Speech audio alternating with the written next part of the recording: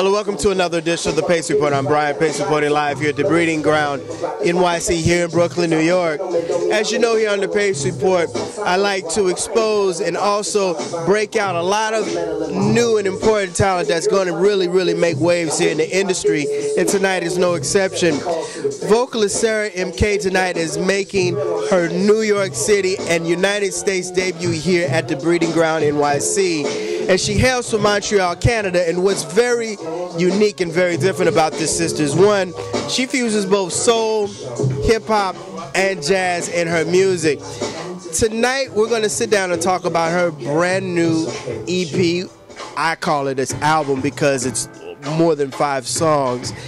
And we're going to talk about her upbringing in Canada, how she got exposed to soul music as well as jazz. And we also talk about her becoming a teacher. She's also in Montreal teaching jazz to students, as well as talk about her being an independent artist and how she's able to bring her unique blend of music to the masses. So sit back, relax, and enjoy the debut here at the Breeding Ground NYC here in Brooklyn of Sarah M.K.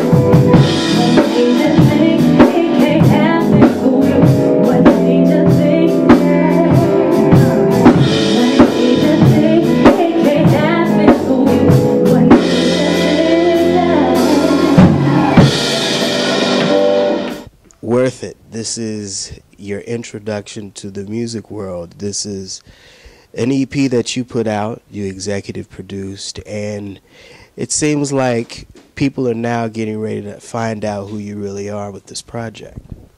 Yeah, first EP, just, putting my heart and soul into it, and hope that the response will be positive. I don't want to call it an EP because I think any time you put out a project that has more than 5 or 6 songs, that's really called an album. Yeah, I think we called it an EP because we had in mind to do 4 or 5 songs, and it ended up being 9 songs.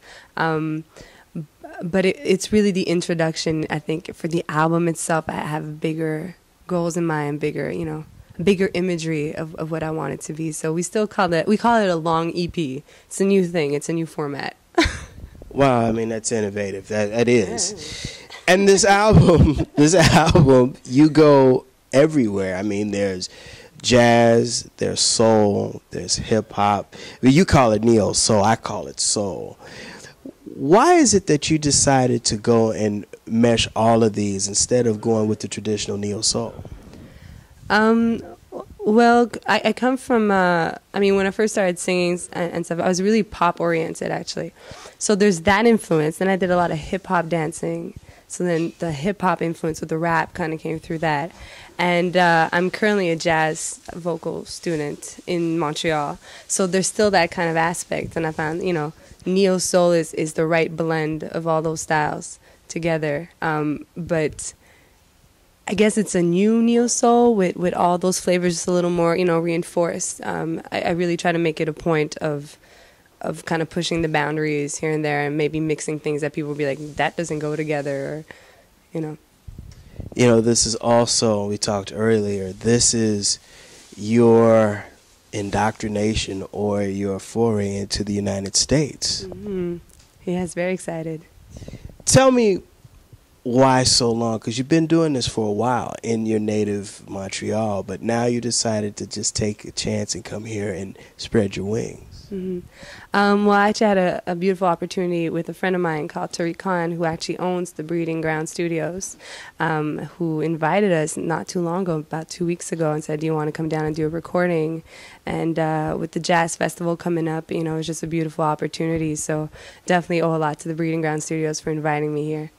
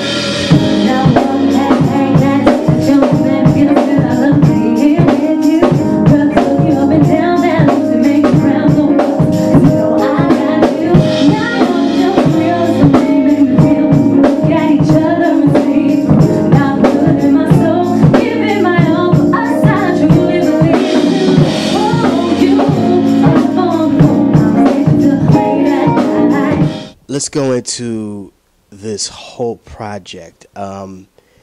Even some of the songs that you write are very personal, like Should've Part 1 and Should've Part 2. And then you go into raps like Just Friends and Ain't Heard It Yet. I mean, it's like this really is kind of, like you said earlier, an introduction to who you are, and you are saying a lot.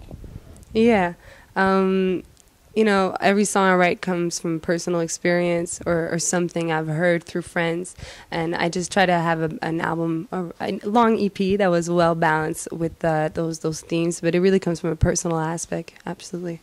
Tell me about the process of writing. How do you go about writing? Because your producer seemed like he really understood what you were trying to do with this.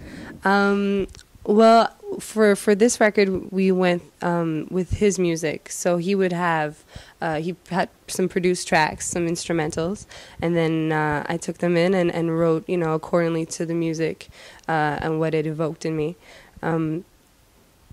But I do a lot of writing also on the side. I'm also in this improv group called Kalmunity, where every week we need to bring in some new themes, some new lyrical themes, and you know, so it's kind of like picking from that and then developing it with the music, because his music, Jordan Peter's music, is very specific in chord progressions and melodies and stuff. So it's not something I can just take some lyrics that I wrote before for a previous song and just apply it. We have to be really specific where the music is going, the chord progressions are going. So that's been the writing progression for that. You know, when I heard your disc, it kind of takes me back to your lyrical style. Reminds me a lot of Lauryn Hill meets Jean Grey, but your vocal, you're infusing something. You have a beautiful, beautiful spirit in your voice. Thank you. Thank you. That's a very strong comment. Lauryn Hill and Jean Grey, those are two artists that I really admire, especially Jean Grey as an MC. I really like her honesty. I think honesty is very important in an artist. no matter how you express it, might you have a big, thick voice or, you know, a more soft voice. It's all about that honesty that I'm trying to pass through as much as possible. What have you seen as far as hip-hop, as far as the MCs? Because, you know, there is, here in the States, I don't know what it is like in Montreal and Canada, but there are no female MCs. Mm-hmm. And the ones who are out, I'm not putting my bias in, I'm just being brutally honest. They're not talking about anything. Mm-hmm. In Montreal, we have some really great female MCs, but on the bigger scheme of things, it's about the same thing as here. You know, I think girls or female MCs are caught up in the image a little too much and are being you know, masculinized. Like, I mean, the men are telling them how to be female MCs, and it just comes off as it's not a great reflection of most women. But yeah, in Montreal, that's the same game right now, you know? So.